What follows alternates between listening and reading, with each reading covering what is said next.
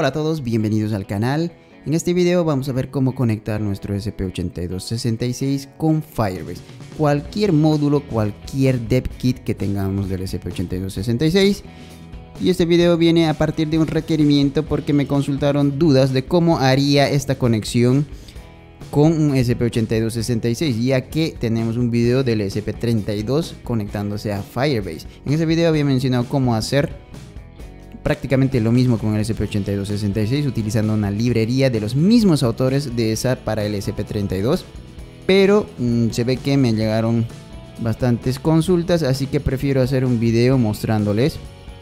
Algunas cosas se van a repetir, pero no importa, ya que hay varias personas que entran al canal solamente buscando videos del ESP8266, así que no van a poder ver el del ESP32. Por ello vamos a comenzar, y lo vamos a hacer yendo a esta página web firebase.google.com. nos creamos una cuenta y luego vamos a ir a la consola. En la consola nosotros podemos crear proyectos. Le vamos a dar Add Project y le vamos a dar un nombre a mi proyecto. Le voy a poner ESP8266 y le vamos a dar continuar. Pueden habilitar o no las analíticas, ya depende de ustedes, y le dan en Create Project. Esperamos un poco a que nuestro proyecto se cree en la consola. Le vamos a dar ahora continuar y podemos ver que nos lleva a la página del proyecto.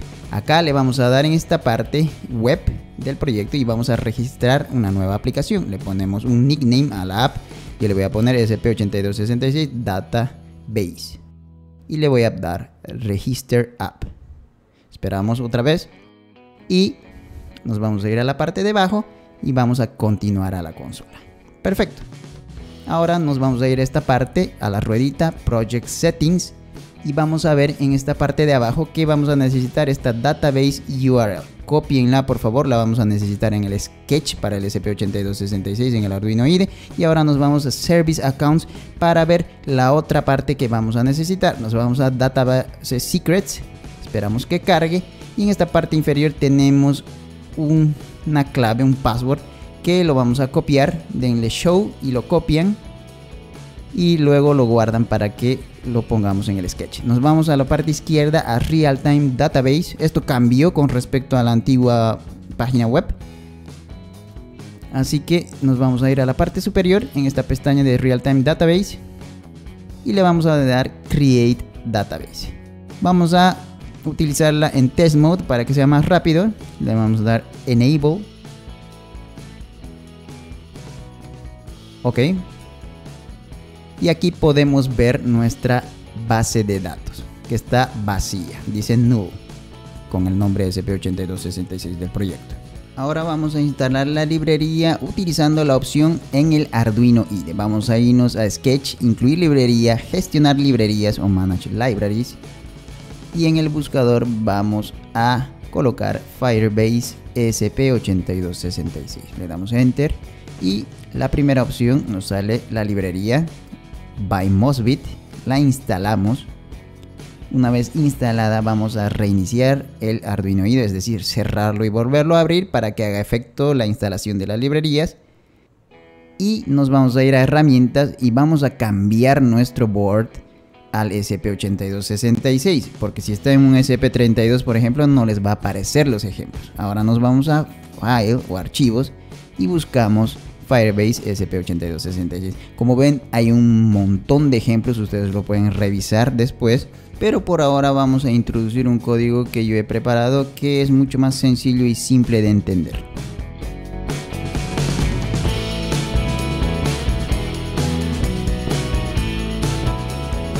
Bien, vamos a continuar con el último paso, que es armar nuestro sketch de prueba. Para ello estamos acá en la página de documentación de este proyecto de la librería, que tiene bastantes cosas útiles en su documentación. Vean que por ejemplo los dispositivos que se han probado son el Wemos de 1 Mini, Node MSU, SP12, Linknode, los más populares.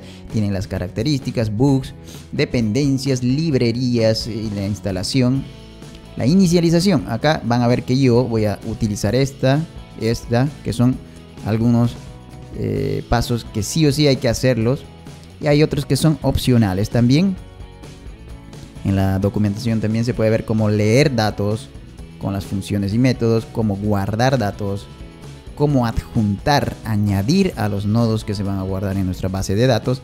Así que vamos a ir directamente a nuestro Arduino IDE para explicar el código. Como ven, estoy incluyendo las librerías necesarias. Esto de las credenciales, nos tenemos que conectar al router de nuestro Wi-Fi.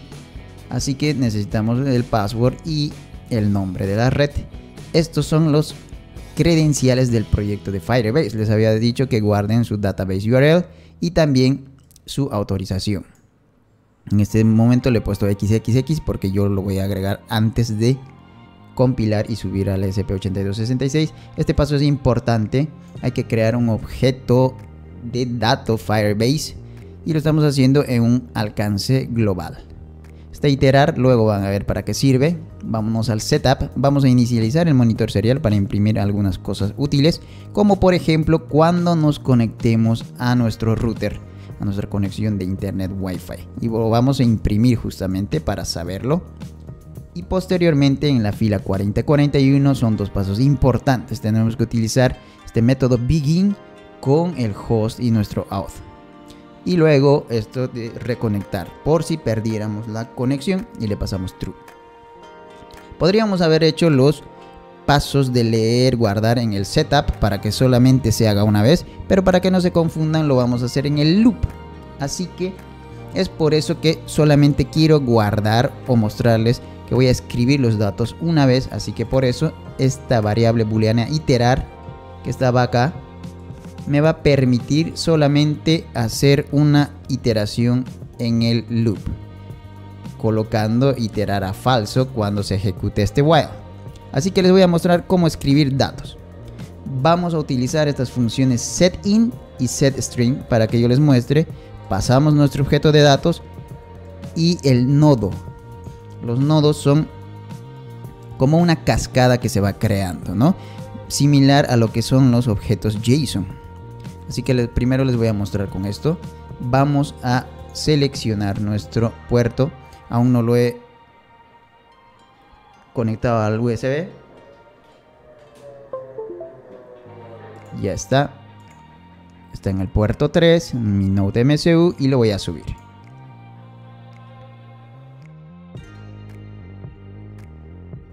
Ok, ya tenemos nuestro sketch cargado. Vamos a esperar que se conecte a nuestro router. Y nos vamos a ir al proyecto. Vean que están como dos nodos independientes, lectura 1 y string 1, ¿no? 512 y on. Pero ¿qué pasa si quisiéramos crear un nodo para un proyecto? Así que voy a comentar esto. Y también voy a quitar los comentarios para esta string nodo. Va a ser para nuestro proyecto 1, por ejemplo. Y vamos a escribir los datos utilizando ese nodo. Vean que con el nodo voy a crear el sensor, que va a ser un DHT11, por ejemplo, una temperatura 31 grados y alarmas falso. Vamos a ver si está funcionando así. Ok, vamos a ver si se conecta al Wi-Fi. Está bien. Vamos ahora al proyecto. Vean que creo un solo nodo para lo que es alarma, sensor y temperatura. Esa es la diferencia que podemos hacer nosotros para tener nuestro proyecto mejor ordenado. Ahora que ya hemos visto cómo escribir datos, vamos a ver cómo leer datos. Así que voy a preparar este ejemplo de acá, que con getInt y con getString vamos a recuperar del nodo que tenemos la temperatura y el nombre del sensor. Así que voy a subirlo. Ahí está. Verificamos que se conecte a nuestra red. Vemos que imprime justamente 31 y DHT11, ¿no? Lo corroboramos con el proyecto y el monitor serial.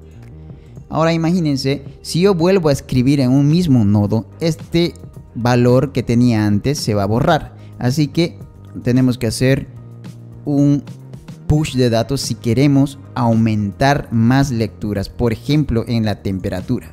Vamos a ver cómo hacer el push con pushInt y vamos a agregar más lecturas de temperatura. Imagínense por ejemplo 29, 31, 30 grados centígrados. Y también con push int podríamos crear un nuevo nodo. No tenemos un nodo humedad, por ejemplo, de 67%. Así que también puede servir para crear un nuevo nodo. Obviamente al final vemos que había olvidado decirles que para terminar la lectura y la conexión con nuestra base de datos de real time utilizamos este método end y el objeto data. Voy a subirlo nuevamente. Verificamos nuevamente que se conecte a la red. Debería imprimir otra vez el 31 y el DHT. Y vamos a ver si ha adjuntado este nuevo nodo de humedad con 67%. Y a temperatura hemos agregado 29, 31, 30. Es así como se utiliza. Hay más funciones para que puedan verla en la documentación, como para JSON, para bool y otras más. Pero con esto nosotros terminamos esta introducción básica a la conexión del ESP8266 con Firebase. Espero les haya gustado y apoyen este video. ¡Chao!